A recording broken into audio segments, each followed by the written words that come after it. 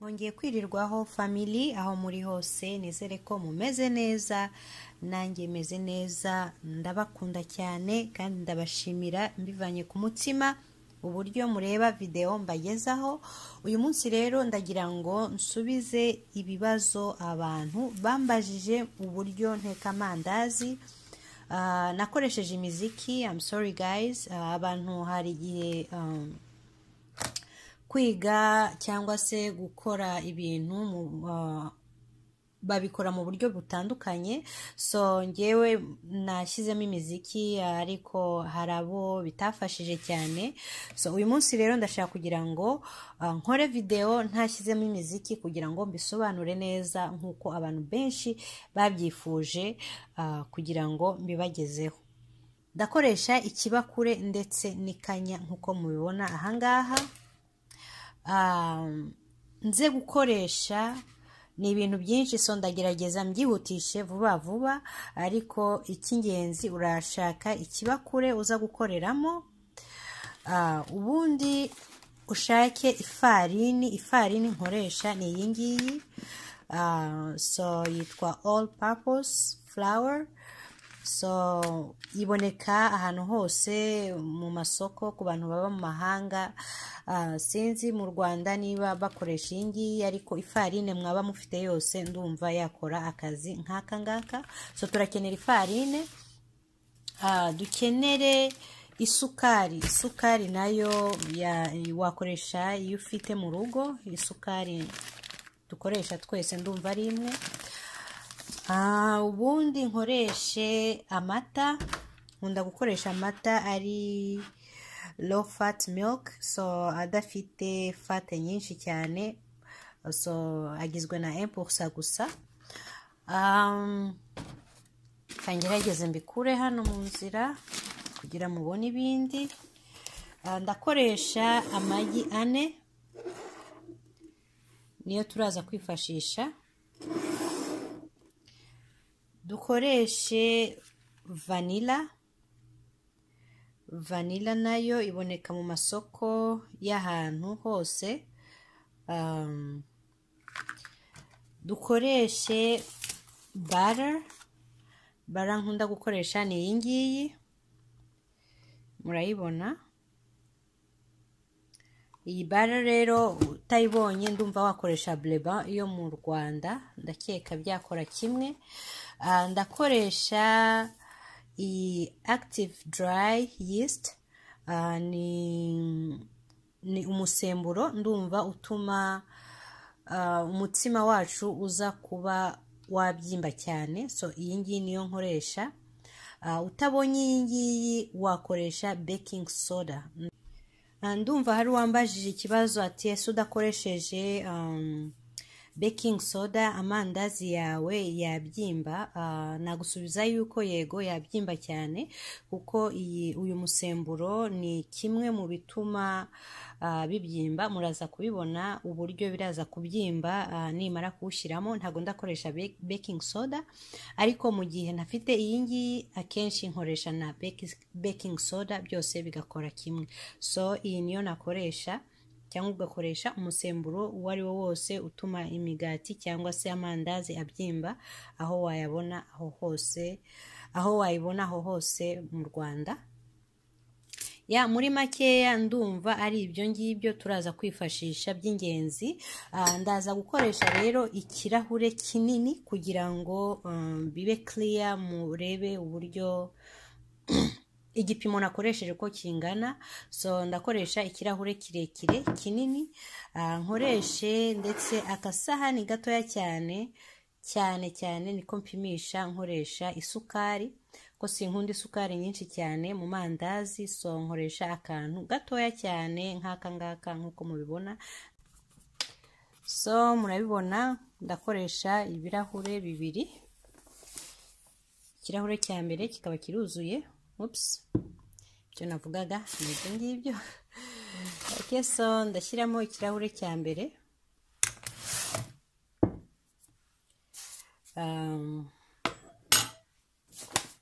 Nkoreshe ikirahure cya kabiri.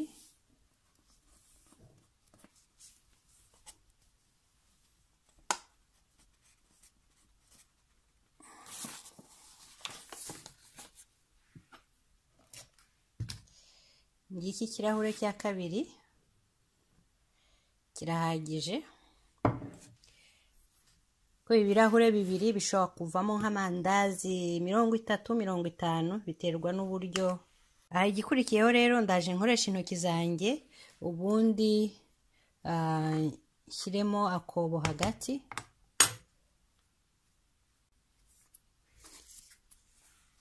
fate agapaki kamwe, murabibona ubundi haba harimo udupaki nka 4, so ndakata agapaki kamwe,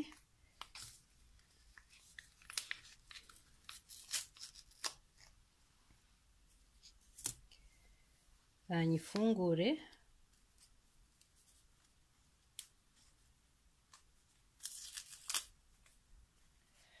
nguko kwisa indani. Sinzi niba nayisuka muri aka gasahani mukareba ukwisa first. Aba ari nk'ikiyiko kimwe ndumva kinini.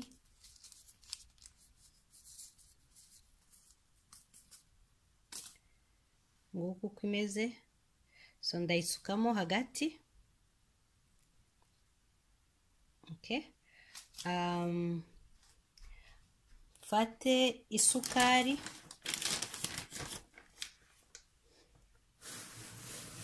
tuyegeze iruhande hano.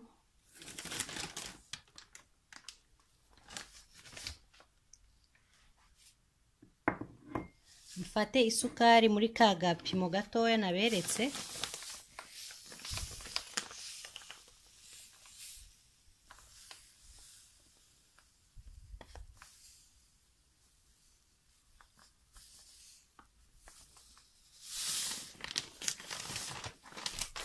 Okay, so isukari nayo ngiyi uko ingana, nyongeremo ya sukari yacu rero ndetse n'umusemburo. Ngiye kubivanga byose kugira ngo byivange n'ifu. So koresha intoki ubivanga, ukavanga neza kugeza wumva ko nta sukari iherereye ahantu hamwe hamwe. Ya magi yacu rero ane yose maje kuyavanga hamwe, kuyategura ari ready kano kanya. Ndetse ya bara yacu harimo udukoni 4, so nguko uko ibimeze.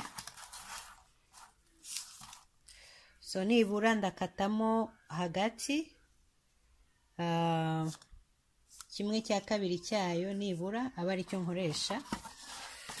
Nguko uko imeze ya bara yacu maje kuyongesha kugira ngo iba amazi ntago wayishyiramo isa nkaho ikomeye, so maje kuyongesha.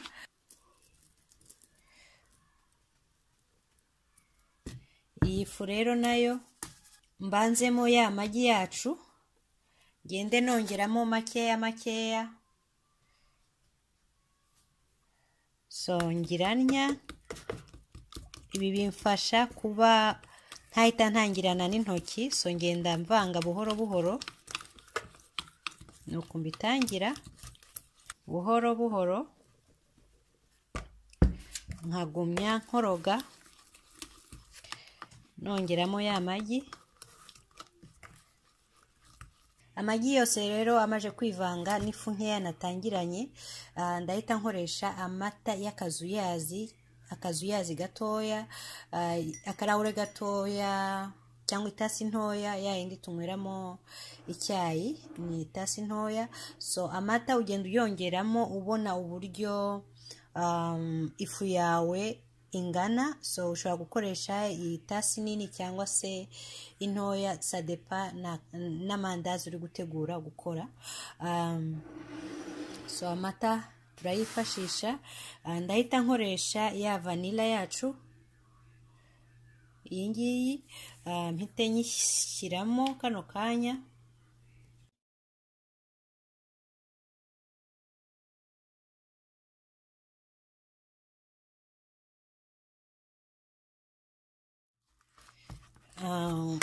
Ndetse wongeramo ifu.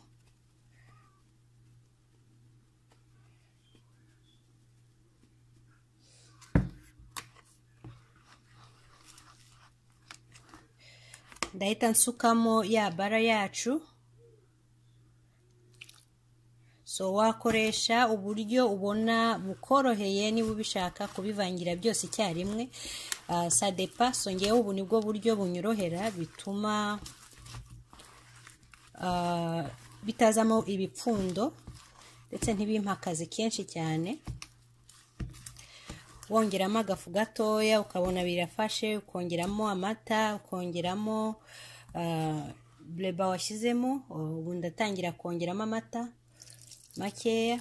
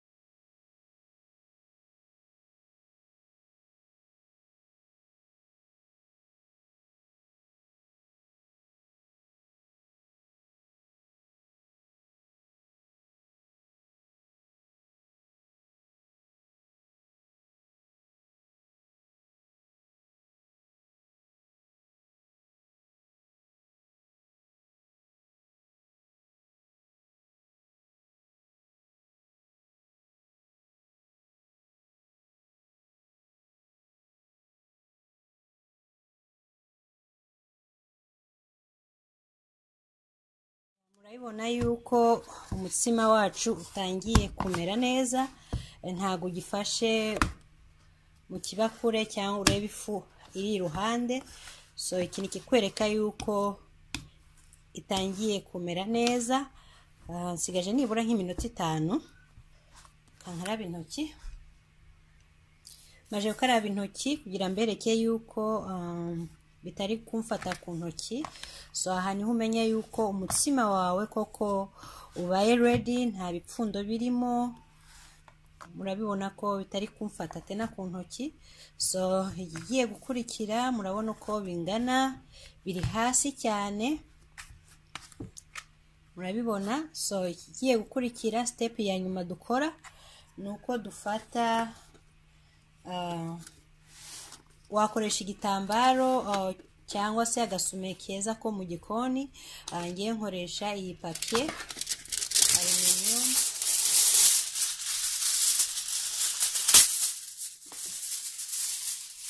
So nkatinga na gutya, murabona ko iri hasi cyane, this level. So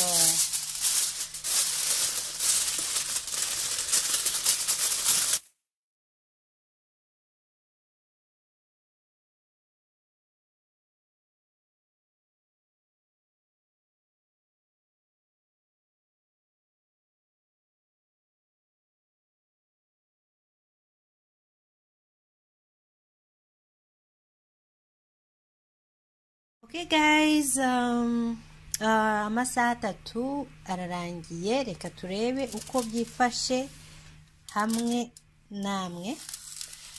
Alright, I hope muri excited kureba uburyo byabyimbye nkuko nanjye bimeze. Turebe uko byagenze. amatsiko.com. Parara. Urabona ko ifarine yacu yabyimbye cyane, ni binini cyane. Tugiye gukora amandazi. I can't wait.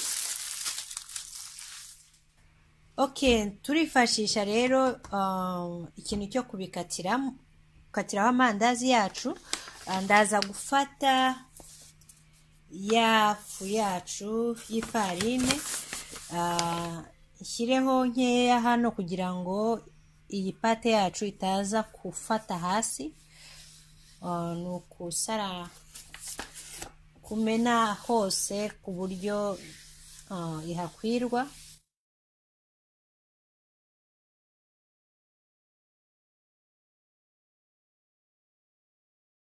Alright.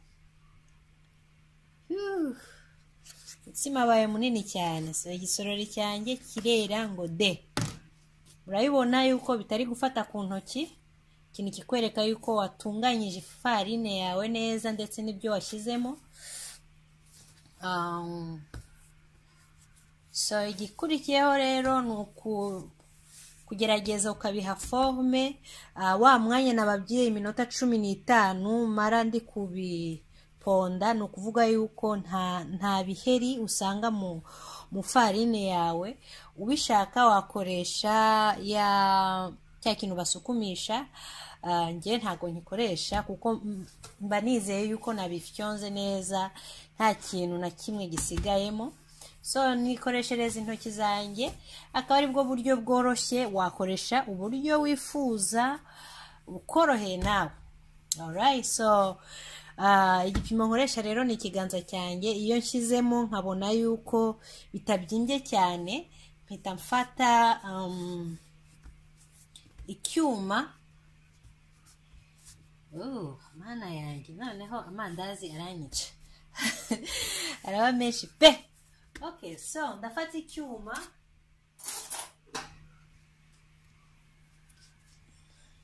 ndakoresha icyuma ko nabivuze, nkoresha ikiganza. So iyo mbonye nta epesere nini irimo, so nkakata.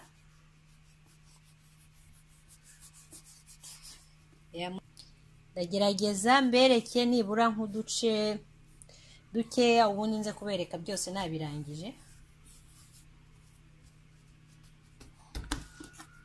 Okay.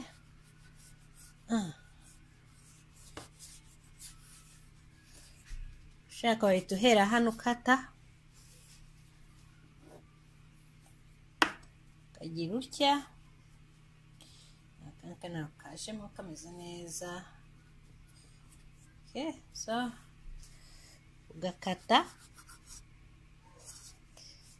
Urabona ko bitari gufata ahantu na hamwe.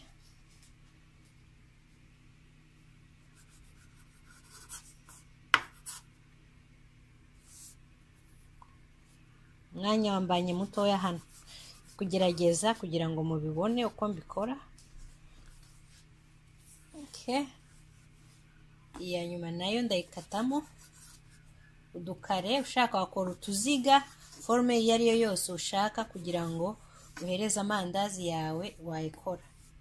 Alright, so ndaje nkate n'izindi zose mbereke uko zimeze. Sofa mwabonye uburyo nabigenjeje. Wagira ikibazo yambaza, ntacyo nakongera nkabisubiramo nkabereka uko bimeze. Reka nzikate zose ubundi mbereke uko zose zimeze. Ndakoresha aya mavuta, narangije kuyashyira mu safuriya. So niba hari uwayakunda yayakoresha. Okay, amavuta yacu amaje gushya. Ikintu cya mbere nkora, ngeragezamo indazi rimwe kugira ngo ndebe ko yahiye.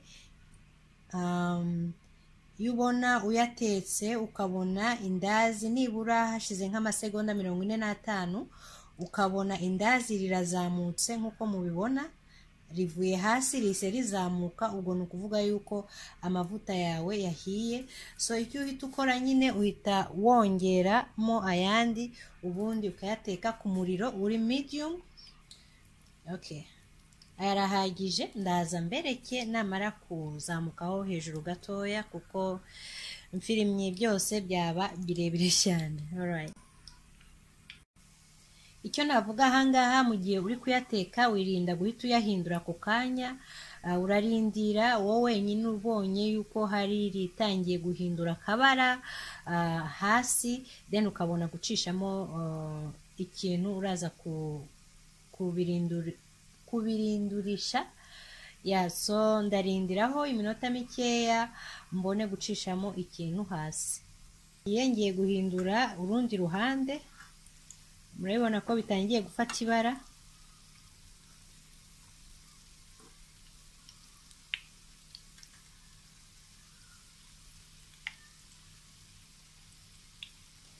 Amandazi ni ukuri ni meza cyane. Niba uyakunda wabigerageza nawe ugateka ukazambwira. Ndabizi ko abantu benshi bansabye iyi video yuko nabisobanura ndi kuvuga, niyo mpamvu nyisubiyemo kugira ngo uwayinsabye bimunezeza kandi nanjye binezeza kubona mbaha ibyo mwishimiye. So urundi ruhande narwo ndaruteka iminota 2 nirangira mbone kuhinduraho nibura urundi ruhande umunota umwe n'urundi umunota umwe. So yeah.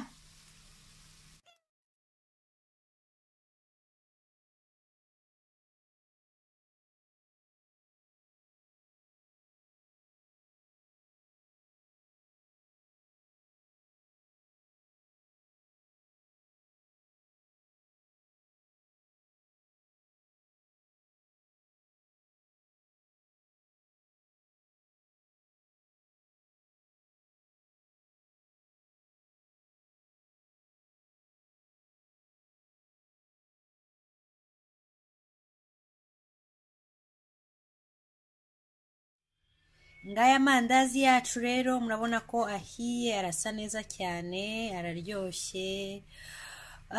Mwakoze cyane kubana nanjye tukuva tugitangira guteka aya mandazi ndetse kugeza akirangira. Murabona yuko asa neza cyane, indani arumye, araryoshye. Isukari si nyinshi cyane irimo, sinkunda isukari nyinshi. So nizere yuko hari uwo irafasha mu bazinsabye bambaza yuko batumvishije neza. Niba ugifite doute utari kumva ubundi buryo, let me know hasi muri comment. kandi mwakoze cyane kubana nanjye. Imana ibarinde aho muri hose, naho ubutaha. Bye bye.